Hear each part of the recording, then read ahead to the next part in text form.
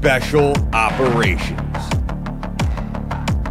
Covert Ops, Espionage, The Team House, with your hosts, Jack Murphy and David Park.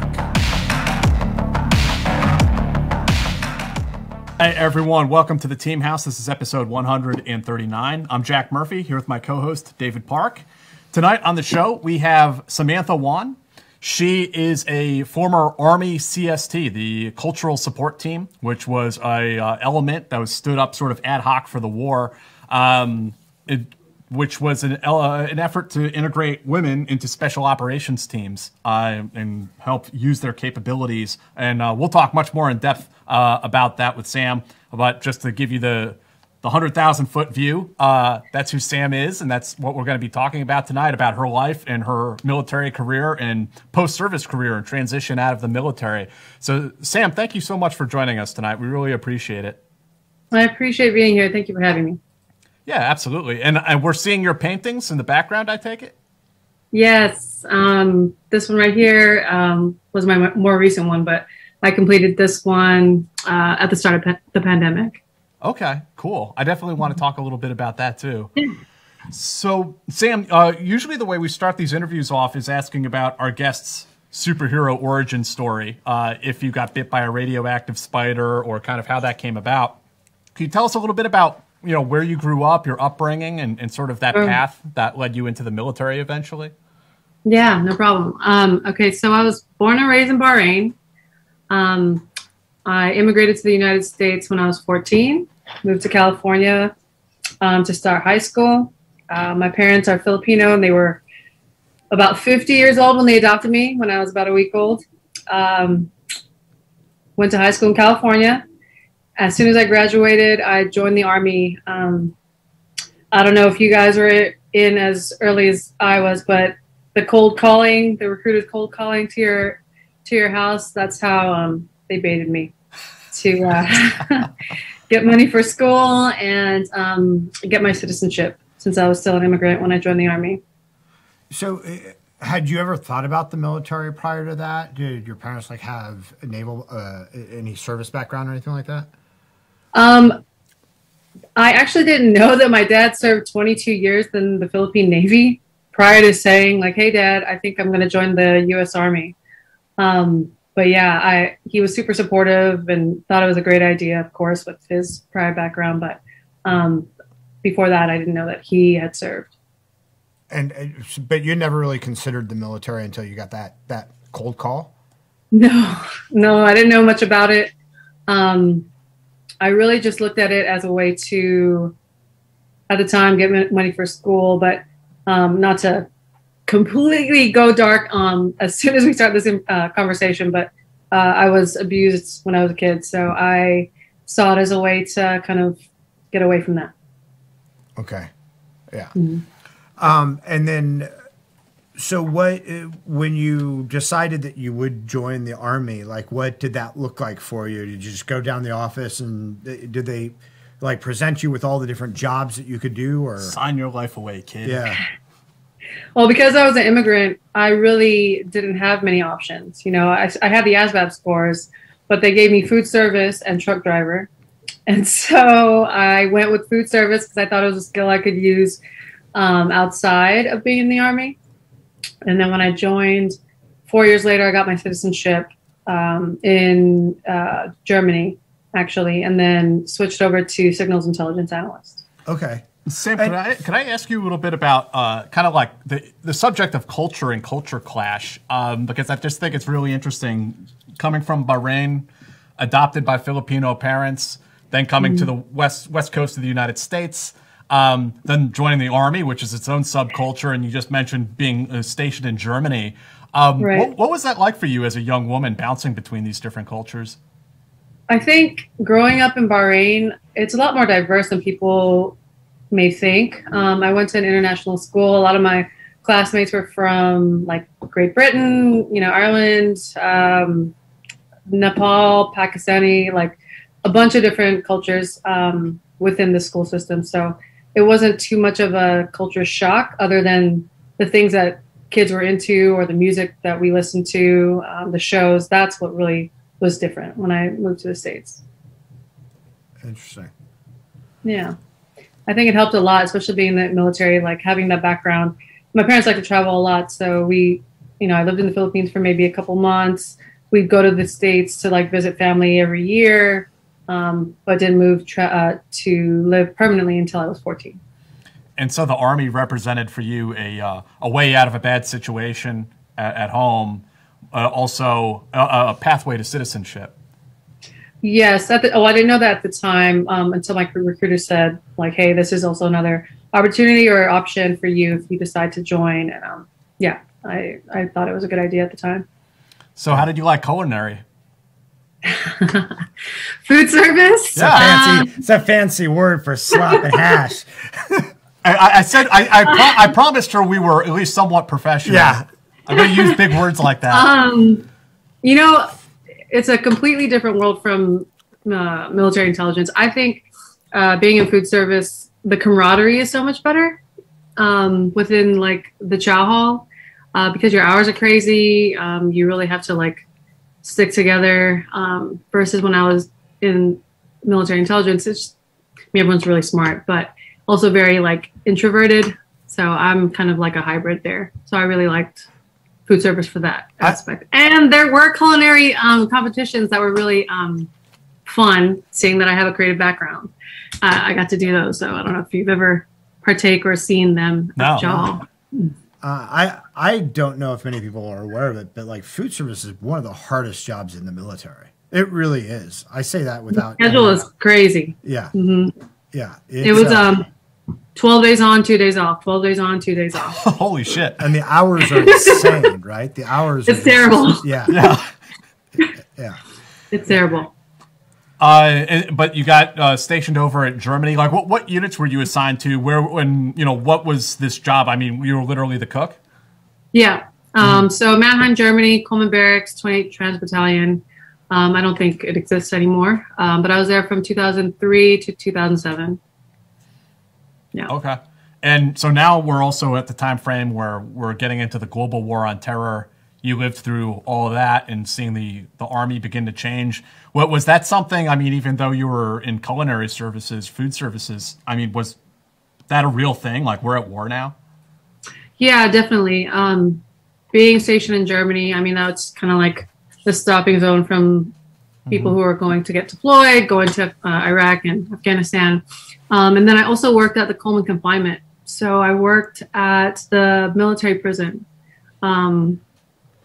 So not prisoners of war, but military soldiers. Prisoners. Yeah. Yes. Yeah.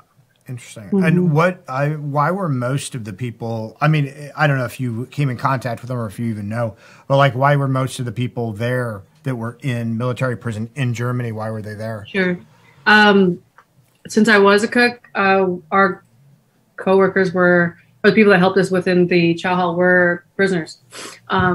So most of them I would say with drugs or domestic abuse.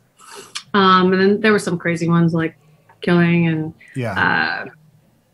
child stuff and stuff like that. So it's wild. So what drew you to signals intelligence? Obviously you had the language for it or language skills, but like what made you kind of select that? So when I actually got out in 2007, a short break of 6 months and came back in because I didn't want to be a cook as a civilian. Decided that really quick.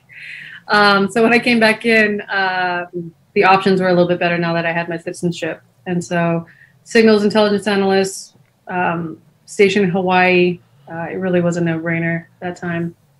Yeah. And what was the training like that for? So Goodfellow Air Force Base for 6 months, it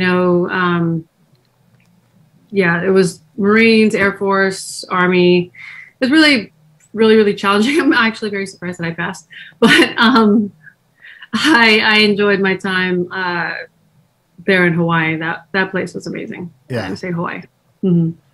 And then when did the whole idea of CST and when did you hear about that and what led you to that? Sure. So the announcement for the program came out in 2010, late, I believe, 2010 or early 2011. And it was really a very vague poster. And it was a woman with a rucksack on, and it was like, become part of history. I didn't have any experience with special operations at the time, didn't know much about it. I mean, I just finished intel school. But my platoon sergeant, or my first sergeant, brought me into the office when he saw the poster and was like, hey, I just came from Bragg. Like, you would be perfect for this. You definitely should try out, submit your packet. You know, I'll write you up a letter of recommendation, all that good stuff. And so without really knowing what it was, I was like, sure, get me out of here. Like, I'll see what it's about. And I think the less information that they put out about it made it more intriguing. Right? I didn't psych myself out before going, kind of thing. So it had sort of a mystique to it. Nobody really knew what it was. Yeah, I don't think they knew what it was. Yeah, they knew they needed this capability within their teams. They didn't know how to fill it. I have met some of the women that were in CST1 that it was more like voluntold than volunteer, and there wasn't a strict or a curriculum yet, right? A training curriculum. So I'm fortunate that, you know, I waited a little bit for them to kind of figure out what they needed from us, or, you know, how to train us up, you know, and it was still developing when I went through, but at least not the very first voluntold group that they really put themselves out there because they didn't know what they required to do.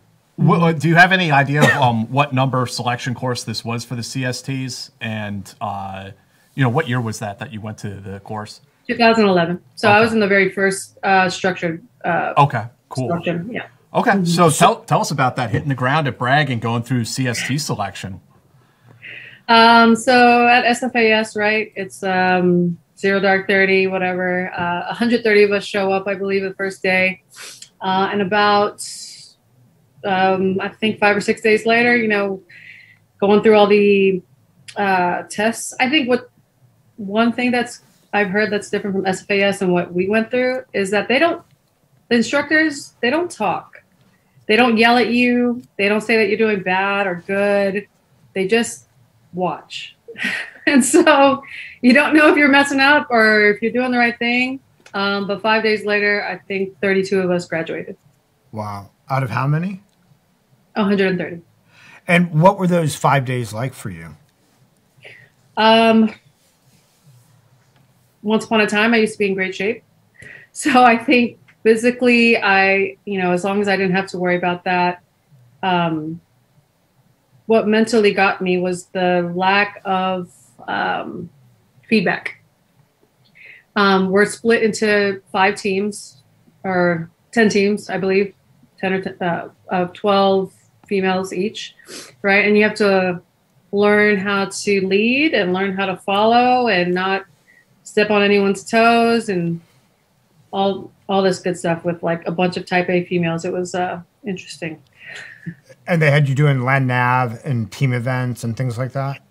Yes. Like, I think one of the oddest tests was like read a newspaper, do some kind of like log carrying, some kind of obstacle course, and then you run back and then you are tested on what the article was about, certain like facts in the article. And like, you're absolutely exhausted. I have no idea what I just read, things like that. Yeah. And I don't know if that's normal for SFAS or, any other selection, but I think, some unique tests for sure. What were the other women like that were in the selection course? What were their kind of backgrounds? Did you guys start to get to know any of them and start to, I don't know, through the kind of like the Joe network, we'd call it, I don't know, through Rumit, were you beginning to divine anything about what this program was actually about? During selection, didn't really have much time to talk. And I think we were too nervous to really like start chit-chatting. Very basic information was exchanged: names, duty stations, branch. There were a lot of officers that first class, a lot. I think that was the first time there was an Air Force major, a lieutenant colonel. She actually made it through, But because she was so high ranking, they put her as like staff instead, which is really sad.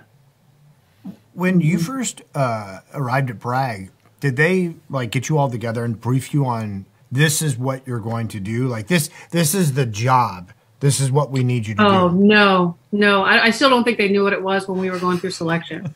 There was none of that. That's fascinating. It was like first day you're going to get a time ruck, your PT test, and then the next day they'll tell us, okay, this is the task for the day. And then that night we're going to go through these drills. Like, I don't want to say that they were making it up as they went, but I don't think it was still like a structured curriculum yet. It's interesting to me that it's 2011.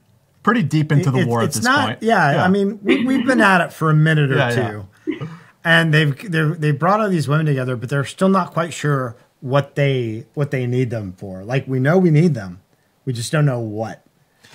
Yeah. Maybe the last 10 years. That information was just not shared, right. You know, but like, you know, right. At the time, we were just told to do tasks and we're evaluated.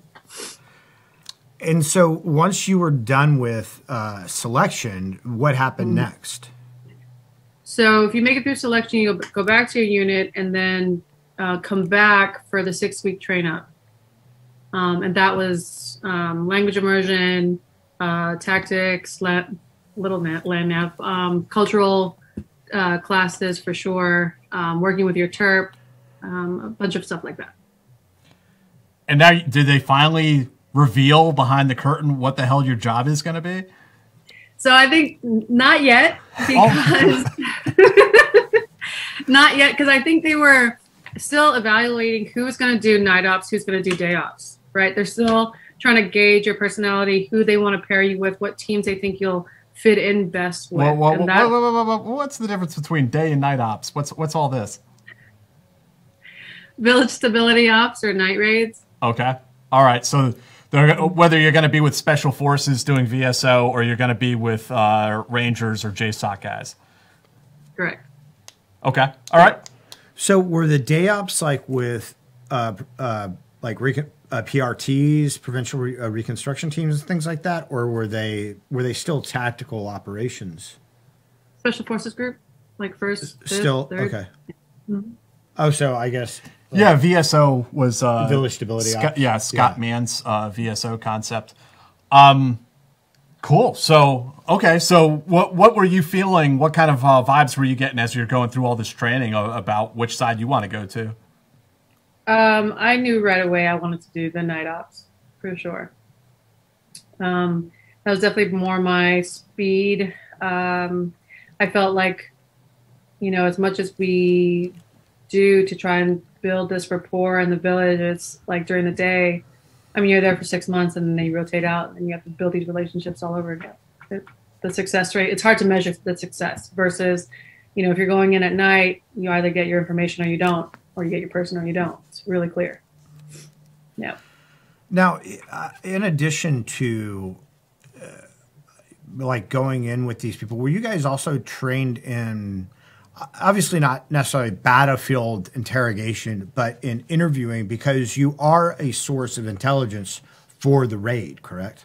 Correct. Yes, we got a little bit of interview, train up, tactical questioning, how to build that rapport as fast as possible, especially for the night ops, because there's not much time. Right. And obviously, it's not the most calm scenario. So trying to build that rapport as fast as possible is really important. No, that's it's interesting because we've talked to people in like civil affairs before. Like, women had an ability that men didn't have, because a lot of times women in the villages would have a lot of information, but it was completely inaccessible. Yeah, some of the humenters have told us that. Yeah, it was completely inaccessible. So, and a lot of times women they'd want to talk to somebody because they don't want this stuff in their family or in their neighborhood, you know, in the village or whatever else. But it's not like a guy, you know, some operator can pull a woman aside and talk to her where nobody else can see. That's just not acceptable. Yeah, culturally, it's not allowed at all. And by 2011, 2012, we're already working side by side with Afghani forces too. So they would make sure that we were abiding by the cultural, ways of living or whatever. And so, yeah, that would not be allowed at all. Mm-hmm. So they grant your wish by the end of this this training cycle to send you to, you're going to do night ops. You, well, at least when I went through, you get like your top 3 choices, right? And I think because I was already, I had a clearance, I worked intel, I could be assigned to JSOC or, with Deborah. That's pretty cool. So now are they starting to figure out what a CST is going to do? I've got to keep it. Okay. I've got to keep coming back to this theme until I get a definition of what CSTs do. Well, I mean, the program's still so new, and even like, when we were changing hands or like doing the turnover, there's only so much information they could share, like, because they've only been on so many missions, right? So it's like, hey, this is what I've learned, this is what works, what doesn't, but you kind of just have to learn as you go, right? Mm-hmm. Yeah. And so you get selected for night ops, and then what happens next? Then I'm assigned to deploy. We start getting ready for that in February 2012. We end up in Bagram, and then we split up depending on where you're supposed to be. So did you not go down to Dam Neck to do like a train up or an introduction with? Not with them, no, not beforehand, no. Nope. The first time I met my team was in Afghanistan. Okay, so you show up and here is Sam Juan with a bunch of like burly SEALs. I mean, how does that go over culturally? That this is something that like we had never really done before, right? I can speak from like the broader picture, maybe like what they were told or asked to, play nice and like, hey, this is a program that we have to do regardless of what your personal feelings are about it, and we got to see if this is going to work or not. The majority of the SEALs, they were really accepting and cooperative, but some were not. So, well, as long as the leadership was, that's all that's important, right? Not really. I mean, yes, overall, yes, but like on the ground, if your teammate doesn't want to work with you, it kind of makes it hard to do your job. Yeah. Mm-hmm. Yeah. And so you guys hit Bagram and then get split off. Where did you end up getting sent to? Pab Shank, Logar Province. Okay, cool. Mm-hmm. So now you're kind of living the dream, right? I mean, there were and there still are very few opportunities for women in special operations. I guess there are more opportunities now, but we still don't have very many that have gone through the pipeline, so to speak. But so I mean, really were kind of like a rarity and sort of a like a template or a prototype for I think what special operations is still trying to do today. Mm-hmm. I would agree with that. I think we were the guinea pigs, to see if there was any level of success, if they could measure it, if they could replicate it. And now that's some doors have opened. Women can go to Ranger School, go to become infantry women, and that kind of thing. But I mean that. They're going to come with pros and cons. Like I have my niece's or my nephew's wife. She's an infantry woman, and the amount of sexual assault and stuff like that, it's just not. We're not ready yet. I don't think. To live in barracks, to deploy. It's just not set up yet. Like culturally, we're not ready, or like the institutional infrastructure for it isn't there. I think the institutional infrastructure, it's a cultural change. It's not going to happen overnight. And, the women that are going through this, like, they're not thinking of that, of course. It's not until they get to their unit that they're like, oh, shit. Like, they are not prepared to have, women on the team like this. Yeah. Outside of sort of that cultural issue, I'm just curious because you showed up and you deployed. And from a unit that, from an organization that wasn't really kind of conceived in full yet, how prepared were you just like logistically? Like, because if you're talking about Dev Group, all their gear is Gucci gear. Like if they're gonna walk 5 miles or whatever, like they're walking in good boots. They're they have comfortable rucks, things like that. Yeah. what kind of did they give you like $2,000 and say, hey, go to REI and kit yourself out before you went? No, I did invest in some good boots because we were allowed to buy our own. I think I had Loas or something like that. But once I got to Afghanistan, the team was nice enough to outfit me with their gear, and so I got the Gucci. Yeah, I mean, because it matters, right? I mean, the difference between the quality. It does make a difference. Yeah. Holy cow! It makes a huge difference. Yes, for sure. Yeah. Mm-hmm. And I mean, you're kind of like living the dream though now. I mean, you're with a JSOC strike force out at some FOB. Just like before we get to like talking about operational stuff, I mean, what was that experience like for you out there in Afghanistan? It was honestly one of the best opportunities or experiences of my life. A huge honor, whether or not each individual SEAL liked that. For me personally, it was an accomplishment. Coming to the United States as an immigrant, and now I'm with JSOC, like, it's not something that happens very often. How old are you at this point? 27. Yeah, so you came a pretty far way. Mm-hmm. For the not to throw salt or shade, but like for the guys who weren't happy with you being there, what were their issues? Because it's not like you're in the stack, right? It's not like you're going to be the number one person through the door. Like, what were their issues? No, there was a very regimented protocol of how, when I was to come in. Like I can't just like run amok. You know, I'm a liability. I'm like a test subject. I'm very high vis. So like, one of the main guys that had an issue was, without even talking to me, and he's like my TQ guy, like we're supposed to exchange information on target. He's like, I don't care what Sam has to bring or say. I don't trust anything the women have to say. So I'm not going to take any of her intel. And it's like, okay. And he said that during a debrief, like he stood up in front of the entire team and said, like, I don't give a shit what Sam has to say. Like, I'm not listening to her. So that was kind of challenging. It's interesting because I've heard something similar, and I hope it's not, I don't think it is like this today, but this is going way back to the 1990s, actually, when Delta started bringing in women to serve in intelligence roles. And they would, in the unit, they would call them, I think they were believers and non-believers. And so there were some guys who supported this program, thought it was like, yeah, we have women who can go and gather intelligence or break up the pattern of just having a man. So it's a man and a woman, because one jacked up, tough looking dude by himself conducting a reconnaissance in Bosnia, it stands out. So you can pair them up and it blends in a little bit better. But then there were people who were non-believers and were just like, they just full stop, like you said, like that one particular person just had a sort of gut reaction or instinct about it that, like, I don't care what this capability is. I don't care who this person is. I am just dead set against this happening. Yeah. Yeah. And I mean, there's nothing really you can do. I mean, the leadership then was like, you have to do this. Like, it's not really your choice anymore. These are our orders, and you need to make it work.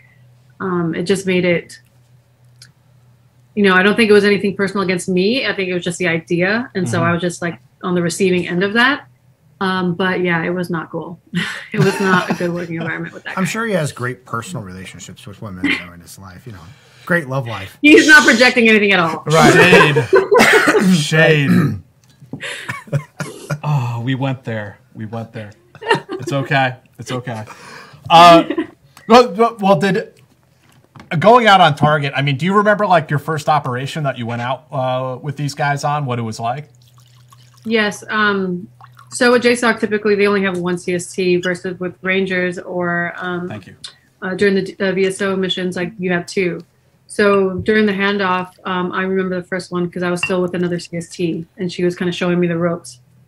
But I was more like watching her see her do her thing. And then after that, like maybe 2 or 3 missions more, and then it was just me. Yeah.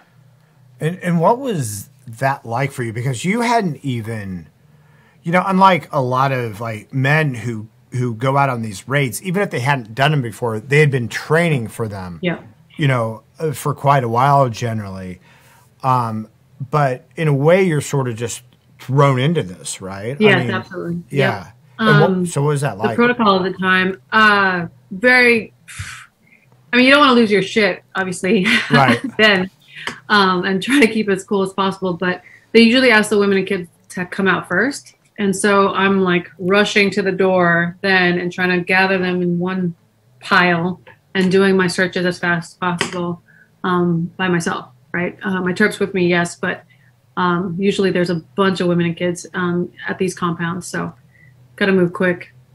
So what you're talking about is at this point they had moved to call outs where they're not necessarily doing, unless, they're not always doing just like a SWAT style raid for people who might not know how this goes, but they're standing outside the compound, outside the walls on a speakerphone and the interpreter or whomever saying, come out. And even if the guys are going to fight, a lot of times they will send their women and kids out to get them out of the fight. That's exactly right. Yep. Usually they send them out first, and even if they're uncooperative, they'll, like you said, they'll send them out at least. And so your job at that point is to search all the women that come out to make sure that they're not suicide bombers or men in disguise or whatever. Exactly. As soon as they're coming out the door, the kids, the women, and usually there's like 20 of them, 30 of them. There's a ton on the compound, so having to do it really quick, try and be as accurate as possible. Right, and I mean it's really a risk to you too, because if somebody is a hostile actor, you're the person standing right there. Yep. Yes, exactly. Yep. There's usually one team guy on each side, and then I'm searching. You ever have any interesting experiences finding contraband on people, or? Yes, definitely have found some interesting things. American money, lots of American money. Crisp $20, $100 bills, things like that. Don't know what that's about. Had to turn that in. All of it, though? Yes. I mean, come on, a little to the college fund wouldn't hurt. That's what I went, GI Bill, right? Right. Right. It's like church. We passed the collection plate around twice. Right. Just to make sure. Yeah. Make sure. Yeah. But. So had you done rehearsals for that, either at the course or with the SEALs themselves? During the course, we did it with the Ranger, or SF at Bragg. Mm-hmm. Some like role playing. We weren't kicking down the doors per se, but they try to make it as realistic as possible. Right. So at least you sort of knew at that point sort of what was expected to you during like this call out and things like that. Yes, I even remember finally they were giving us feedback as we were going through the exercises, and one of the comments I'll never forget is like, "I thought you were going to be tougher, Sam or Juan," and I was like, "Oh fuck, fine, I will be more aggressive." Doesn't always work in real life scenarios, but that's what they were trying to bring out of you. Yeah, just to sort of have that authority, so nobody messes with you or whatever. Yeah. Not to take advantage of you or oh, it's a woman. Of course, I'm going to just run all over her. Right. Yeah, I mean, because it was common to doing raids and stuff. The women would actively get in the way because they knew that. I've seen that. They knew that guys generally were not going to force them aside or do anything very aggressive. So they would get in the way, or when they were yelling at you and tapping you, no. Right. Yeah. So they wanted you to kind of put forth that energy, don't fuck with. Yeah, them. definitely. Yep. But you'd have to read the room too. Right. You can't always do that. That'll turn off. They won't be as responsive. They won't. Right. You can't build that rapport if you're always super aggressive. Right. Yeah, I would say one of the most successful interviews or tactical questioning situations was when we came to the compound, and one of the, I think she was 15 or 16-year-old girl. She had just given birth. Okay, so she maybe a couple hours before. And so in immense pain, and I had a daughter at the time, so I knew how to do the whole breastfeeding thing and all that. So I'm propping up the kid and being really feminine, and the mom is like, tell her whatever she wants. Like, you know, they're there to help us. I got the medic to come and help give her pain meds, and yeah, it was that kind of situation. Like, you just kind of have to read the room. Like, trying to be aggressive in that moment isn't probably going to be very helpful. That's wild. Right. That's like the real CST mission right there. Yeah, it really is. And I don't know how much you can tell us, but you said it was one of the most successful. It's like, what kind of information or intel came out of that situation? It wasn't hard to find out who the person was that we needed to find. Yeah. It was very forthcoming. Yeah. And Sam was teaching like breastfeeding classes there on. Yeah, you got to prop up the pillow under the thing. That's amazing. For real. Yeah, no, it really is, because I think a lot of people like don't understand that a lot of times when JSOC was doing these raids on like signals intelligence alone or whatever, you can go in a compound where there are 15 guys, like 20 phones. Yeah. All set in so you don't know which phone belongs to which guy. You know your guy is in there, but you don't know who he is because it's all based on SIGINT. So, you know, you're able to decipher this information because the women are willing to tell you who's who. Yes, they were more forthcoming with information, especially if, you know, they could trust you. I would usually take this is not very safe tactically, but I would take my helmet off. Right. So they could see my hair. Right. In some of my deployment photos, you'll see I have like braids, and that's not in regs or whatever the heck most people say. And it's like, no, this is like to accomplish the mission faster, like so they can see that I'm not a guy. Right. They encouraged us to grow our hair out, stuff like that. So. Right.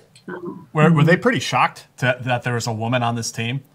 Yep. A lot of the times they were very surprised to see women on the team. Because I'm in the same uniform, you know, it wasn't until I had a scarf, but I would take off my helmet, and that was when they could tell the difference. That's wild.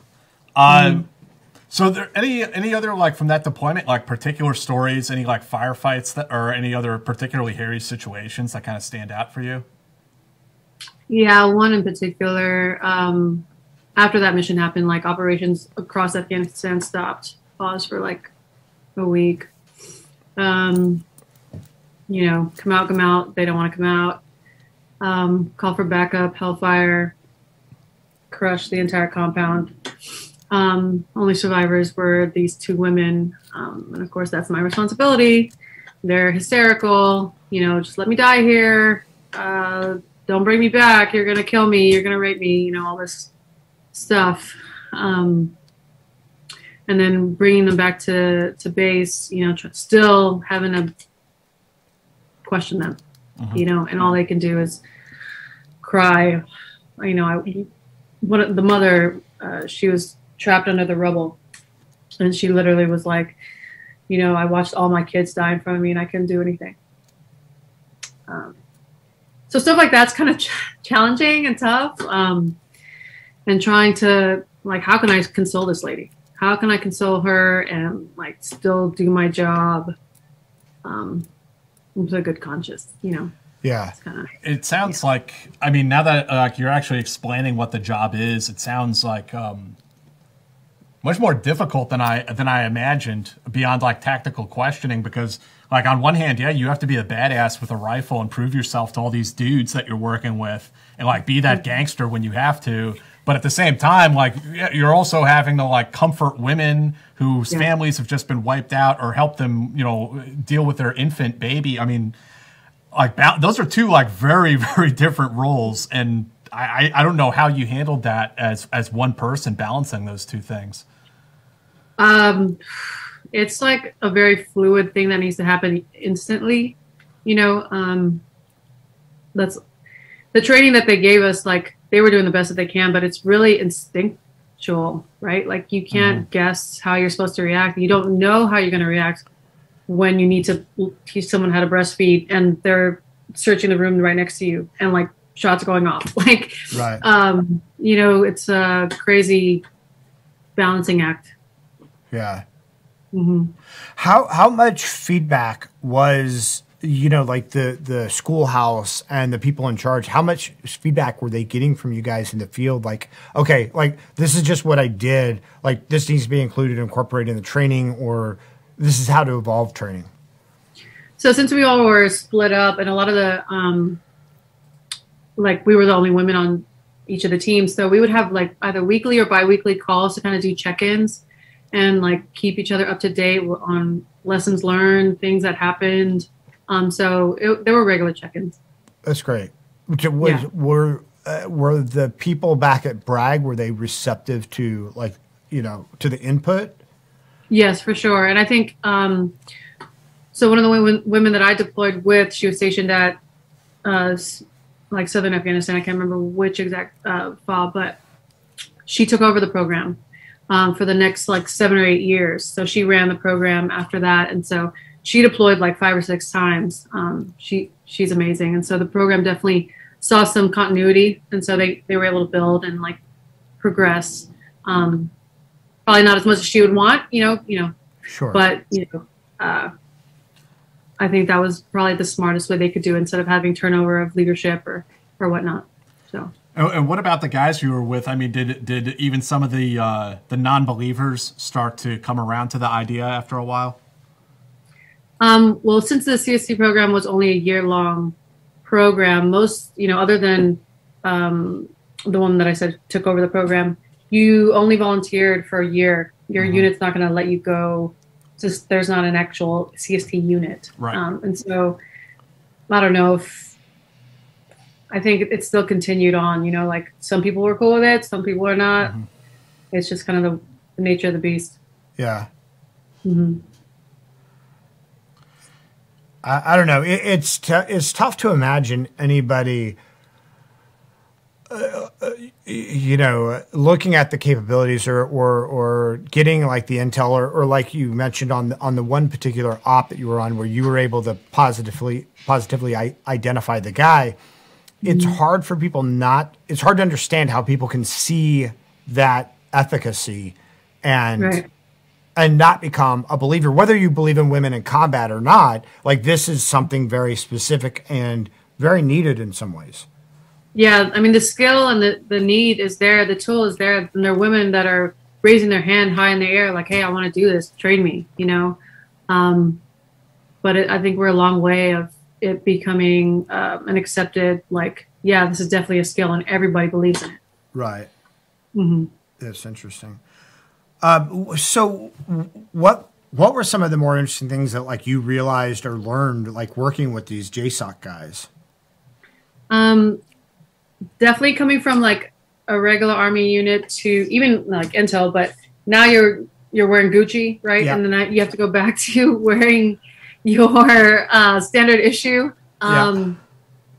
There's a huge difference. Playing with adults versus being treated like a child. Yeah. You know, and if there was a way to like continuously finish out my career at JSOC, I would have tried to do that. But I realized soon after I got back from Afghanistan that I was done. I think, you know, and on a high note, let's do that. And so it was really, it was that one deployment to Afghanistan. And then by the time you came back, it was sort of like getting towards the end of that 1 year term in the CST program.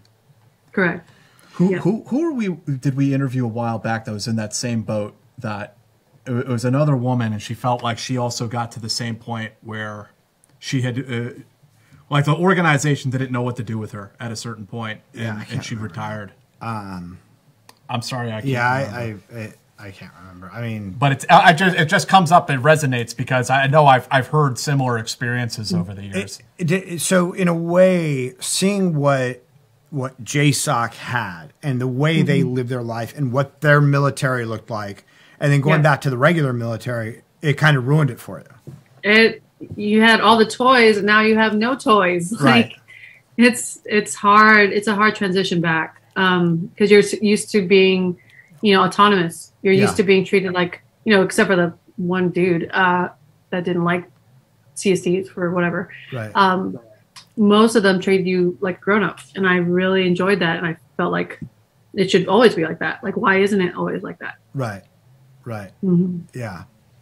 And how did the people in your own unit like respond? Because you weren't even like in a combat arms unit, you were in a SIGINT unit. So you might have some people, some guys there who had been on like maybe a SOD A, maybe, but for the most part, like people in that career field weren't going into combat. What did they think of your experience? Yeah, you had to volunteer. Like, people were volunteering to get deployed, and slots were limited, so deployments were really rare. They were really supportive. They, it's super vague, and people don't really know what it is yet, so they were just like, "Oh my God, that's so badass." But yeah, a lot of encouragement, a lot of support from my leadership. Yeah. Sure. Okay, I remembered who I was thinking of. Sam, if you'll tolerate this segue, this is relevant. This is relevant information, though. We have not interviewed her on the show. I've talked to her in the past. Katie McBriar, who in 1977, when the Army started up a counterterrorism unit called Blue Light, to be an interim unit before Delta was stood up, Katie was also an intelligence analyst at 5th Group, and the group commander brought her into Blue Light because he wanted a woman to have an intelligence gathering capability, someone who could dress up like a nurse or a flight attendant and go in close to where the terrorists were and gather information and help them plan the operation. So Katie was brought in, and they trained her, and she shot very well, jumped out of airplanes, did all the things the dudes did. And these were hardcore Vietnam veterans. Very skeptical of her initially. Right. But as time went on, every single one of them that I spoke to said that Katie was value added and that she was a great member of the team, and they really came to love her. And Katie is still out there. She's a great woman. I'd love to introduce you to her sometime, Sam. Yeah, that would be amazing. I would love to talk to her. That's really cool. She's super cool. Yeah. But anyway, I bring it up because she told me very similar that after being in Blue Light, it was like, how do you come down from that? There were no roles for a woman to do anything even remotely like that ever again in the Army. Again, this was 1977. Yeah, I can definitely attest to that. From, I think, 13 or 14 women that did deploy doing the night raids during my cycle, 7 of us got out right after. Okay. So that attests to that. They returned back to their regular unit and like, nope, I don't want to do this. I want to go to school. I want to start a family. Whatever it was, pursue something else. They got out. I've noticed a couple of people in the comments have asked about Ashley White. You said you knew her, or? Well, I didn't know her, but we were in selection together. Okay. Yeah, I mean, and that just goes to show that you guys weren't just like hanging out and like right. Yeah. So the how long did the actual CST program itself exist? You said it wasn't long. No, it wasn't long. I think 9 or 10 years. Okay, so it did go on for a bit of a span, but they were just 1-year terms for you guys. That's really weird. A really weird way to run it because there's no institutional knowledge at that point.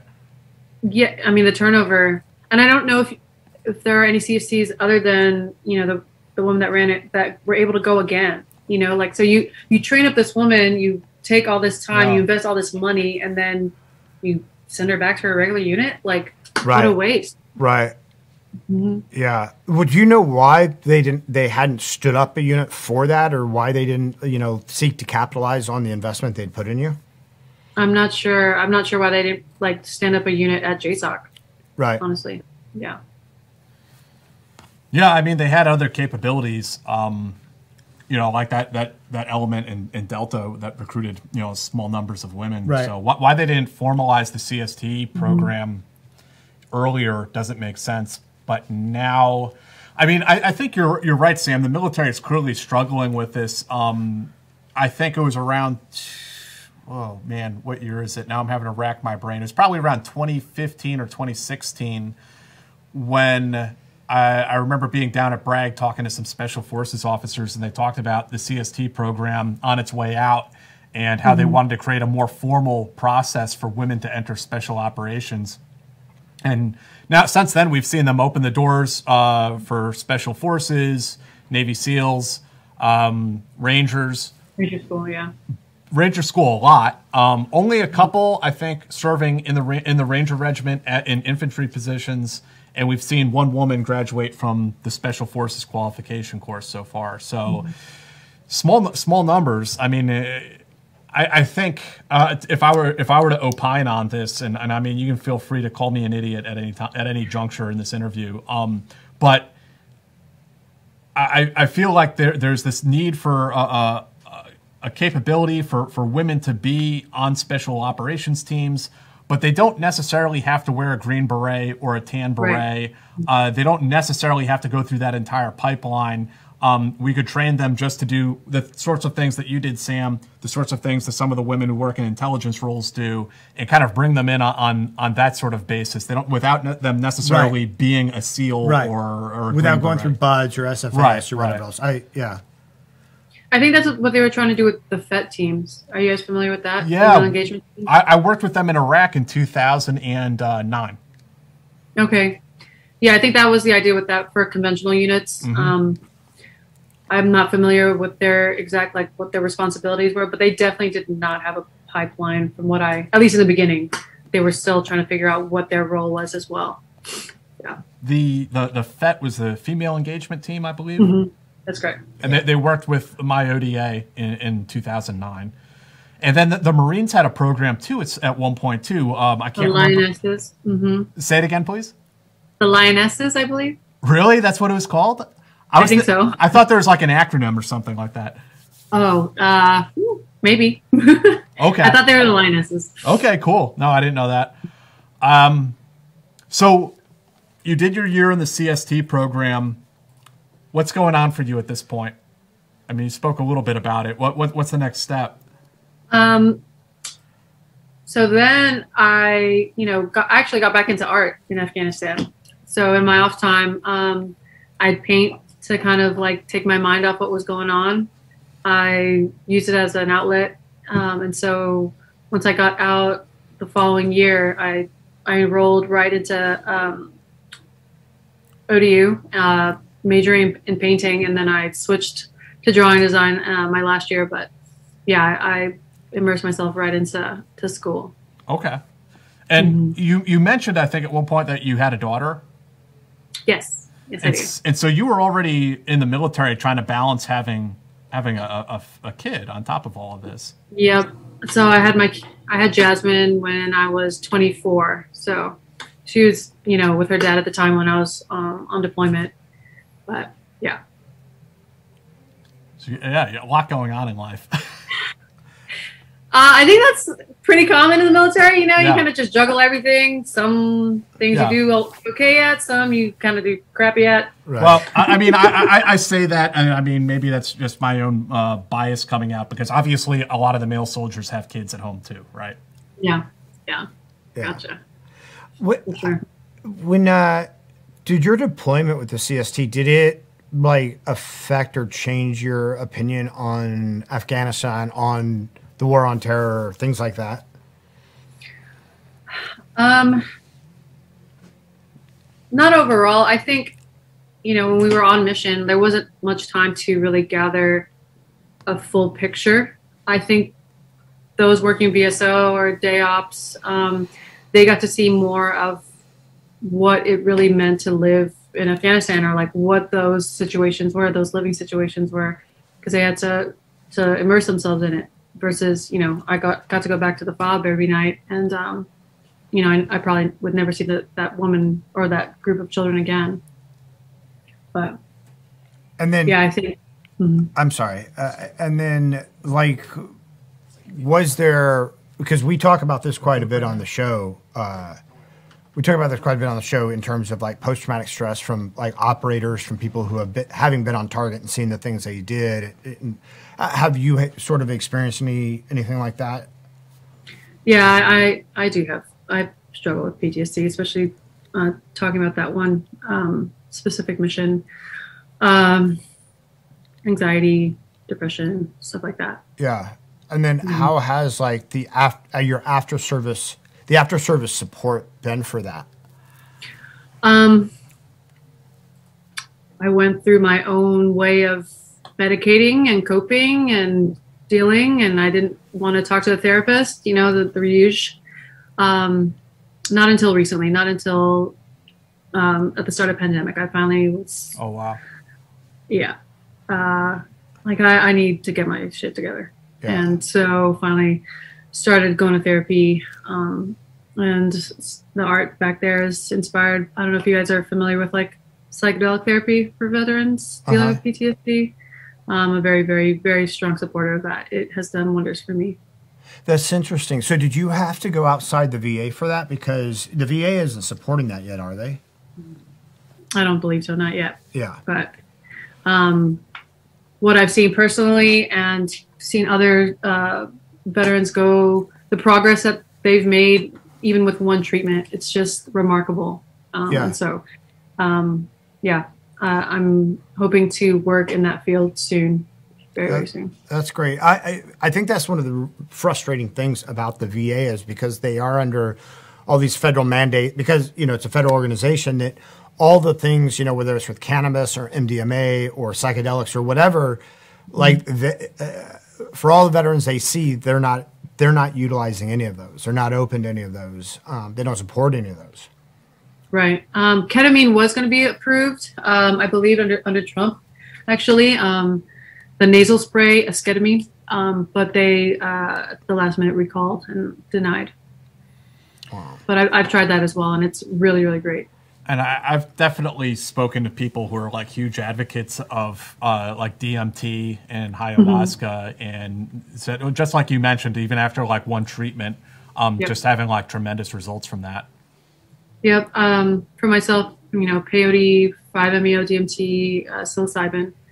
I've seen and talked to people that have gone through ibogaine and ayahuasca and, battling addictions, really, really bad addictions. And after one treatment, like never did cocaine again or, any opiates. It's really powerful. If you're comfortable, could you tell us a little bit about like what your experience was like and how it helped you?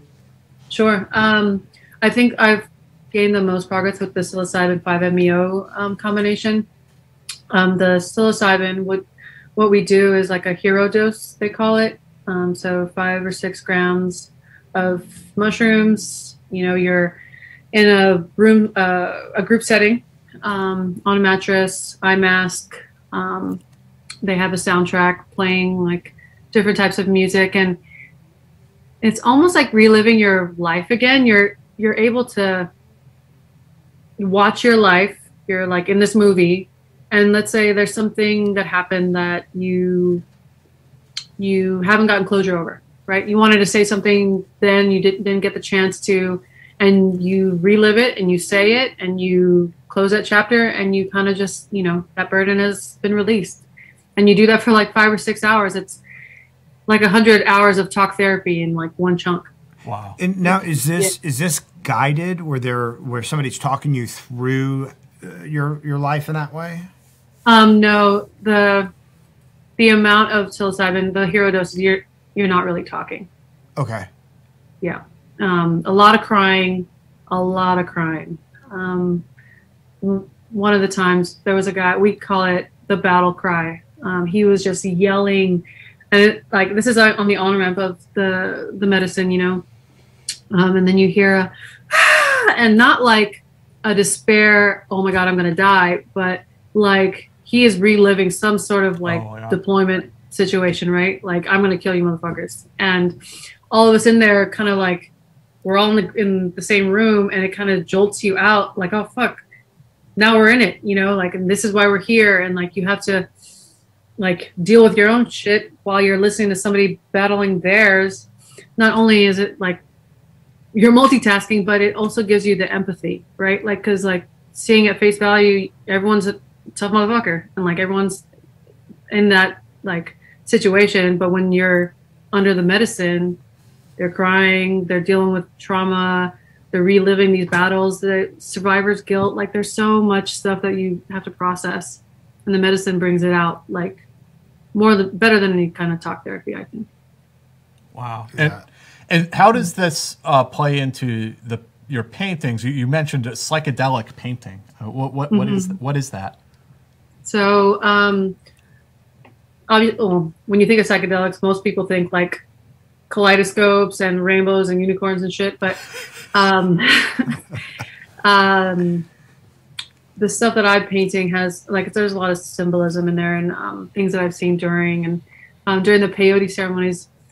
They're outside. The ones that I went to were in the Mojave Desert, so very ceremonial with Native American tribe.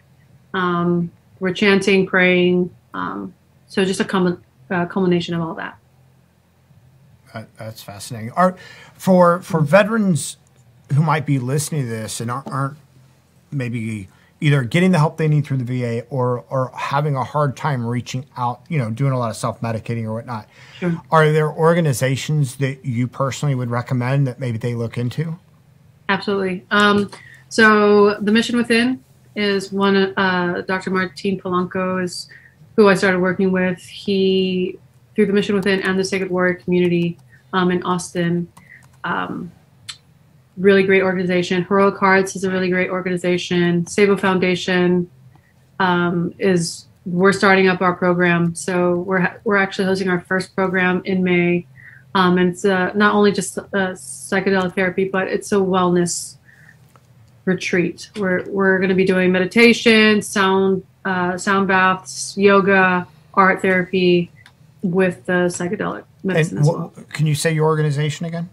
Sure, Sabo, SABOT Foundation.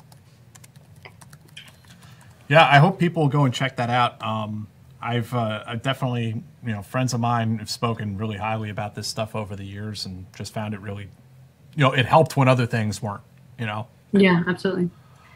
And usually the people that go to these retreats, they're at their, they have nothing else to lose kind of thing, Mm-hmm.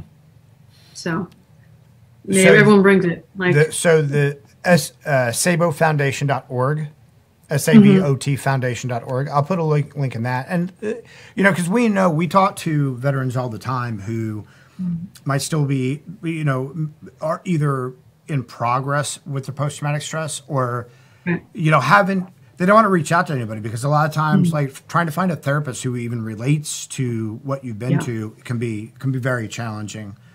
I think it's harder than dating. Yeah. For sure, because you're like, I need to tell someone all my shit, and if they don't relate, then you're going to feel like you're wasting your time. Mm-hmm. Yeah. No, that's fantastic. We have a couple of questions or people have sent in. BP, I thought there's one. David A., thank you very much for the donation. We really appreciate it. BPAZ, thank you for the very generous donation. He said, great topic and guest. We agree. Oh, thank you. Ian Hutchinson, does Sam think her ethnicity helped her build trust with the locals, or did they not care about such things? I think it really helped. I'm Filipino and Persian, so I think, minus my tattoos, obviously you're not going to see them in uniform. They probably thought I was from there. I was Afghani, or at least partial. From that part of the world. Mm-hmm. When you mentioned that, like, the woman thought, oh, they're going to take me back and they're going to assault me, they're going to do this, was there a lot of that sort of a kind of misconception amongst the locals about what happened to women in? Actually, no. Surprisingly, no. There was very rarely like hysterical interactions like that. They're usually very calm or cooperative. If they weren't cooperating, they just wouldn't talk. Yeah. Interesting. Adam, thank you very much. Really cool and brave to take the conversation here, fam. I used to talk about post-traumatic stress. More important than bang bang stories, bang bang beat 'em stories. Sam is a true heroine and an invaluable asset to the battlefield in our communities. Always out front. Oh, I appreciate that. Sam, I also wanted to ask you about your traditional tattoos because, when I saw them and we had a conversation about it a while back, I start making assumptions about, what Pacific Island you might be from, but you surprised me. It's something I really didn't know anything about. Can you tell us a little bit about your tattoos and what they mean to you? Sure. So my tattoos are from the Philippines. I had initially just my quarter sleeves on both arms. My right arm is primarily for my dad on the upper arm, and then for my son, my lower arm, and then my mom, the feminine side, is the left side. So my mom's the upper half, and then my daughter is the lower part. And then this is like a transformative when I was finally going through my healing. And then when my mom passed away, I got one on my upper back. Is that, pardon me, because I don't know anything about this stuff. Is that how these traditional tattoos are usually done, that they represent phases in life? Back in the day, you would earn them, right? Warriors would earn them during doing certain things. There'd be ceremonies, and I don't know if you've seen the badok, but like just traditional way of doing it. But yeah, women would get the chest piece, and then typically just the outside of the arm. I just wanted to fill it, but typically it's just the outside for women. Yeah. So I know in Thailand it's sakyan. I got one of those. But what do they call it in the Philippines when it's the traditional? Batok. Batok. Yeah, BATOK. And then did you get all those done that way? So I had found this group called Mark of the Four Waves when I was stationed in Germany. But finding a black work artist or a batok artist in Germany at the time was fairly challenging. So he would send me the designs, but I went to like he specialized in like mandalas and stuff like that, dot work, and that's how I got the majority of my work done. But I do have some on my sternum the traditional way. Yeah, it's fascinating. Yeah, and I had no idea that it was even done in the Philippines. I think of New Zealand, Guam, some other parts of the world. What part of the Philippines does this come from? So I'm Visayan, or my parents were from Visayan, but there's different designs or patterns per region. So depending on where you're from in the Philippines, the framework's going to be different, the pattern's going to be different. And if you think about the islands in the Pacific Ocean, like back in the day, ancestors would travel, and migrate. So you'll see similar patterns. They might mean something slightly different, but those patterns were exchanged. So, Sam, you mentioned the psilocybin, the mushrooms. What did you say the conjunctive therapy was with that? Sure.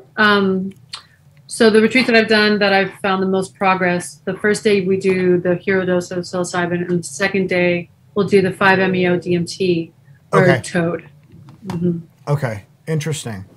And how does, because I've heard of like microdosing the psilocybin being an effective therapy. Do you know how those two styles of therapy differentiate? Sure. I would say with microdosing, I've used that to get off antidepressants. That really helped me out. When you microdose, you really shouldn't feel any kind of like head change or buzz, or maybe just a little elevated mood. But the hero dose, I mean, it just like whoops your ass. It's not pleasant. It's not rainbows and butterflies. It's like you're ready to deal with your shit now. Right. Yeah. I'm just curious because you hear about. Well, I'll tell you. Like I've tried mushrooms once, and it was not pleasant for me at all. And so I would, for me, like I'd be like, well, that's not for me. Yeah. How do they keep people from? I don't want to say going to a dark place because that's probably part of the goal, but for just not getting sucked into it and for using that as processing. Yeah. So when you were doing yours, I would imagine you didn't have like soothing spa music, and an eye mask and a very safe environment. When people are going through a rough patch in their trip, sometimes the therapists will like check in, they like to kind of just leave them and let them process through it. But if it's going too dark, they'll break, like, hey, are you okay? Kind of thing. Interesting. That's interesting. Have any of the forms in your research, because I imagine you probably have research, and have any of the different types of modalities proven more effective than others, or are they all, because they're all creating separation, sort of equally effective? I think just from my experience and from my research or, working in this field for a little bit now, like each medicine affects you differently, and it's how open-minded you are, how open your heart is, what the experience is like. That, like the ceremony part of it is so vital to the success and integration of the medicine. anyone can buy some mushrooms and trip in your living room. It's not the same thing, right? Like, to really take it seriously and like as a healing modality, I think makes a huge difference. Will, thank you. And Charlie, he says, as a vet with PTSD who has been a patient in the recent MDMA trials, I can't stress enough how powerful some of these psychedelic-assisted therapies are. I believe it will be the default treatment within 3 years. Yeah, I mean, there are efforts, like there are people out there who think this psychedelic revolution is happening. I mean, we sort of went through that movement in the 1960s, not to be too cynical about it. But I mean, do you think we are coming up on the cusp of like a wave of legalization and normalization of psychedelics in how we treat mental health? No, absolutely. The Mission Within and Sacred War community, like I mentioned, they are now going to be a part of the UT Austin study here. I think it's going to be 30 special operations participants going through like brain scanning, treatments, TBIs, monitoring, all that stuff. They stood up a psychedelic center at UT Austin. I really feel like they're seeing the benefits of it. So at UT, what do you think it'll take for the government and the VA in particular to finally get on board with all of this? When they figure out how they can monetize.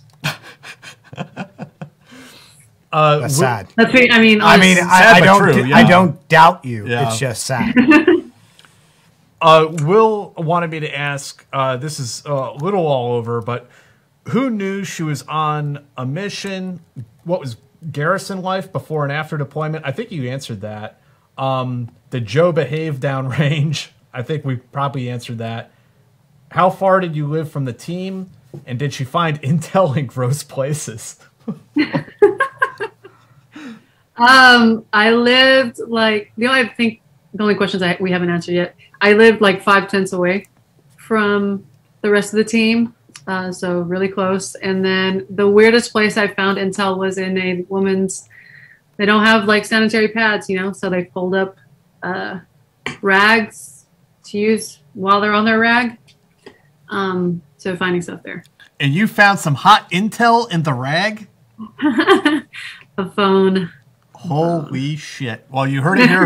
You heard it here first, folks. Yeah. Phones in the pleasure garden. Oh, we went there. We went there. Yeah, not in, but that's what $20 gets you when you ask these questions on the YouTubes. I mean, I think that's a valid question though, because you've also mentioned issues with like your relative, your niece's wife, I think, but in the infantry. My nephew's wife, yes. Or your nephew's wife? Sorry. Did Joe behave downrange, and how did you deal with obvious come-ons? Sure. I was fortunate. They were very professional in that regard. You just swat away, compliments or whatever the fuck. But they got the picture really quickly. Yeah. But other CSCs weren't as lucky. Was that was like a pretty serious issue you heard with some of your colleagues in the program? Yeah, I mean, the elephant in the room, right? You're going to put type A woman with type A men and you're out alone in the middle of the desert. Like, it happens with conventional units. So why wouldn't it happen with special operations? Right. Mm-hmm. Right. And do you feel that the military or those units were doing a good deal addressing that, or no? No. I don't think they wanted to address it because of the pressure of wanting the program to succeed. Right. Yeah, and I mean, there's also two things involved here. I mean, on one hand, we're talking about like consenting behavior between adults. That right. Okay, so what? But then when it crosses that line, obviously at that point, something really does need to be addressed. Yeah, I agree. The consenting adult thing, whatever, but it's still happening now. Things get swept under the rug all the time. Yeah. Yeah, it does, unfortunately. And I feel like, although it should not, you can also see the people who want the program to succeed to go, well, if like we acknowledge this as a problem, then they're just going to yank or shut down the program. So, you know, and again, that's not an excuse. Right. It's at the expense of, you know, a woman's mental health, her life, her body. Right. But yeah, don't really know what the right answer is there either. Yeah, it's complicated. I mean, I mean, it shouldn't be complicated, and in one way, it's not complicated at all. The right thing is the right thing. Right, do the right thing. Right. Yeah, well, I mean, the military and the entire country knows there's a problem there, and the military still hasn't adequately addressed it. So, I mean, yeah, clearly there's a problem. But we touched on a couple big topics here. But can you tell us a little bit more about your transition out of the military into civilian life and sort of like where you are today, where you're at, what you're up to? Yeah. So, yeah, I mentioned going to art school right after. And then I got into a program for special op vets. It doesn't exist anymore, but it was an advertising program, a year-long program where you do 4 different rotations at 4 different marketing agencies. So I moved left Norfolk, Virginia, moved to Boston to do a 3-month internship there, New York for 6 months, 2 different agencies there, and then Dallas the last 3 months here. And then I really enjoyed my time at the agency that I work at now and been here ever since. And you said there's a son now too? Yes. So that time, towards the end of my military career, ended up getting married, moved to Virginia Beach, Norfolk, and the last year of me being in school, I got pregnant, and then that relationship didn't work out, and so yes, co-parenting. Okay. For the win. Yes. Yeah. And are you still in touch with a lot of the females from the CST? I mean, I imagine then, because it is such a small unit, that it is probably closely knit. Yeah, we have a Facebook group, and we keep in touch via email, events. They host. We did something for the 20-year anniversary last year in New York. They do stuff at Bragg all the time. So yeah. It's really small but tight-knit group. That's fantastic. And have you guys talked to any historians or people like that who are trying to, capture this small unit? Sure. Gail Lemons, I think is her name, who wrote Ashley's War. I think she wrote another book after that. But yeah, a few times people have reached out to kind of share the story and learn about the program, but it's still not a lot of people know about it. Right. Mm-hmm. That's interesting. Yeah, it's really interesting, and it's a unknown program, and I mean, I guess what is the conclusion of you and some of the other women who served in this unit? What are your big takeaways from the CST program and this overall endeavor in the special operations community? For myself, I think what I contributed to the creation of this program, or what's been established coming from this program, the success of the program, I can say it's something I'm really proud of. Whether or not people are all on board or they're not, I did my part, and I feel like no one can take that away from me, and I think a lot of the CSTs feel the same way. They did what they could do with the resources and given the times. The special operations community is very small. I mean, it seems big because of the press it gets, but it is very small. But the number of women who have been in combat, and I mean the front line of combat, because female truck drivers will find themselves in combat, but you're part of even a smaller community of women who have actually sort of been on the front line. Has that done to connect you? Has that connected you to vets, or has it separated you in a way where you're a woman having kind of a unique experience. I think it connects more so than not, especially with like going through the psilocybin treatments and the retreats. A lot of them are special operation vets. Majority of them are males. So like hearing like I have this experience, they kind of relate and they're open to being vulnerable and like letting out their trauma with the understanding like she's been there, you know. And so yeah, it's been a very unique experience in so many ways. I bet that's amazing. Thank you for sharing that though, because again, it's a topic that we try to talk about when it comes up, and we know there are still a lot of veterans out there that haven't reached out, and for various reasons, right? I mean, a lot of times it's not just a lot of chest thumping, like I can get through this on my own, but it's a rejection of like formal therapy sometimes, and things like that. And I think it's important for veterans to understand that there are alternatives to just talking to somebody who just graduated from their PsyD course or whatever and are sitting in a room with them. Yeah, definitely. There's so many different modalities out there. I'm not saying be a guinea pig, but don't be afraid to try. You don't know which medicine is going to work for you, or what will give you the most healing. But don't be afraid. Yeah. Mm-hmm. Well, Sam, this has been awesome. Really appreciate you taking some time out of your Friday night. I mean, are there any other big things you think like that we failed to ask? Anything that you think viewers should know?